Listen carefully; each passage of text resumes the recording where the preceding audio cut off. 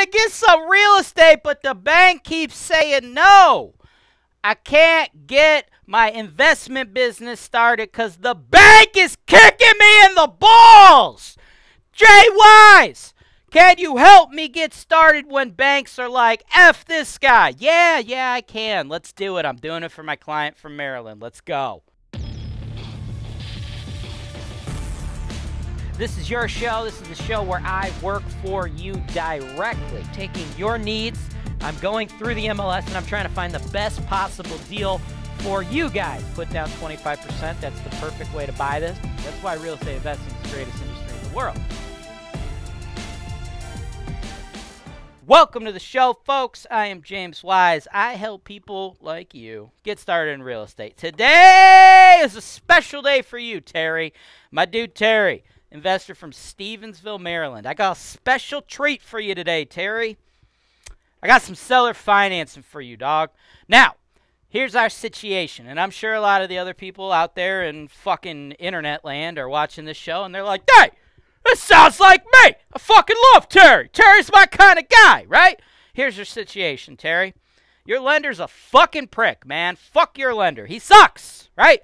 Your lender's been jerking you around, jerking me around. He's like, I can't do this deal. I can't do it. Fuck your lender, dude. Your lender is no good, okay? You got a garbage lender. You've been working to try to get some other lenders, but hey, you've had issues in the past with credit. So you're stuck working with some tougher lenders, man, and they're jerking you around. So what did James do? James came in and wanted to shift gears. You haven't looked at a property like this, but hey, your situation right now isn't so much finding you a property you're interested in. I've showed you several properties you're interested in, but you can't seem to get the financing put together. So I got one that's coming equipped with financing from a seller who's also got a problem, right? You both have a problem. Your problem is you can't seem to get financing squared away. This guy's problem is he's got a number he wants for his building. And you know what? It's a good building. I love a few things about it. I'll get into those later. But he can't seem to get the market to give him his numbers. So I'm going to solve his problem by solving your problem. And we're going to do the whole thing right now. Man, I hate those other real estate gurus out there. Those real estate gurus that lead you guys to believe fairy tales. Lead you guys to believe in magic. Lead you guys to think that there's going to be genies granting your wishes if you buy their course or their program. Like there's going to be hot girls in bikinis just popping out. That's not the real life of a real estate investor. And here on HoltonWiseTV, we give it to you straight. Welcome back, folks. Now we are going to pull up this property, right? We're combining a couple of my favorite things here with this particular one, right? We're combining quite a few things that are my favorite. What's not my favorite is all the smudges on my glasses, man. I got little kids at home, right? 2 and 1. They're little grubby hands jacking up all my glasses all the time. But hey, I love them. Anyway, let's get back to the real estate. This ain't the family fun hour.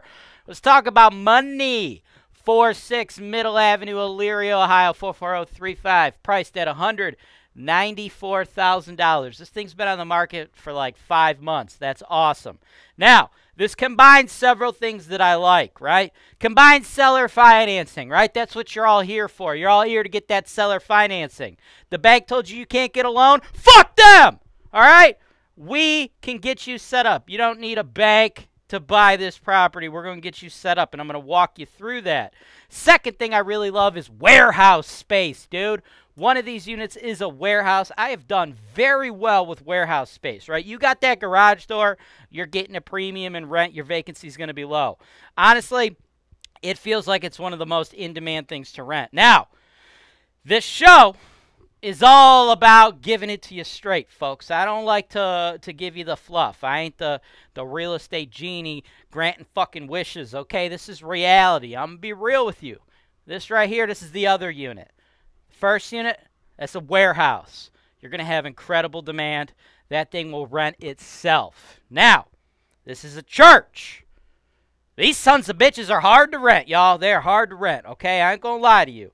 It might take, 3, 4, 5, 6 months to actually get us a church tenant. And then when you do get church tenants, there ain't a lot of money in these little storefront churches, okay? So they may not last that long. At some point, we may honestly want to consider just gutting out this space. cutting a hole into the wall outside and turn it into another warehouse like this one, right? Warehouse, basically no maintenance, and you always have a high demand, right? So just gutting out this space may be better. You may even want to just turn it into a single warehouse so you don't even have to gut it out. Or maybe you can get like a warehouse type tenant that wants to use the church as their office space, right? The moral of the story is churches, not amazing tenants. Warehouses, great tenants. But I got to, give you the good with the bad. Now, here's where I'm at as far as the numbers. Oh, last thing I love, by the way. I didn't even get into the last thing I love. Before we go to numbers, the last thing I love that we got seller financing, 1. I love that we have a warehouse, 2. The third thing I love is the location, Elyria, Ohio. Now, we work the Cleveland market. A lot of people come to us for Cleveland, but that doesn't mean just the city of Cleveland. City of Cleveland is like 350,000 strong. The metro area, the Cleveland metro area, we operate as several million strong, okay? I happen to like the city of Elyria much better than the city of Cleveland. I think our returns are higher. I think the government's easier to deal with. So that is a plus. I love this neighborhood. Solid CB grade neighborhood. Now, on to the numbers. That warehouse, we'll rent that bad boy for $1,500. Easy, no problem. The church, probably going to get like $750 out of that unit, but again, we may have some vacancy up front. They are difficult to rent. There's not like a million people like, no, I want to open my church, right? Just, it is what it is, right? Now, if we get that, the $2,250, what I believe our monthly numbers will look like. $2,250 comes in. I believe you guys will spend a little over $1,000 having my company manage it, right? Leaving you with a pure NOI of $1,188.67, or a little bit over $14,000 for the year. Now, through this, I got your taxes, your insurance, your water bill, no lawn care here, no grass. We'll have the warehouse tenant take care of that. Your PM fee to have my team handle it. If you look on the repairs and maintenance, much lower than what you guys are used to seeing with my estimates here, right? It's usually about the same as your vacancy and your non-payment and your CapEx. Here's the cool thing with commercial tenants. Commercial tenants like this, especially the warehouse, there ain't nothing you got to do inside, right? It's not like an apartment where you got to repaint it and do shit like that. You don't have to mess with it. Now, you do have to occasionally move people's crap out, like when they leave and you get a turnover. So we did calculate a little bit of money, but the majority of what you have to do as a landlord on a property like this is just deal with the overall structure, which is why you see your capital expenditure budget much higher, right? And that goes over things like the roof. But good news on this one, the roof is only 5 years old. That roof's going to last you at least another 30 years, okay? Now, on to the next thing, the money. How do the numbers work out? Well, we're going to be making approximately, like I said, we'll pop the chart back up, around 14 G's a year on this thing. But we're going to finance it. We're going to finance it via owner financing. Now, this is sitting on the market 4 or 5 months. This guy wants $194,000. Logic would dictate we try to give him a lower offer than that, right? That's what you're probably thinking. Like, no, nobody else is buying that $194. Let's give him a low offer. No, we don't want to do that. We're trying to get them to finance this deal, folks.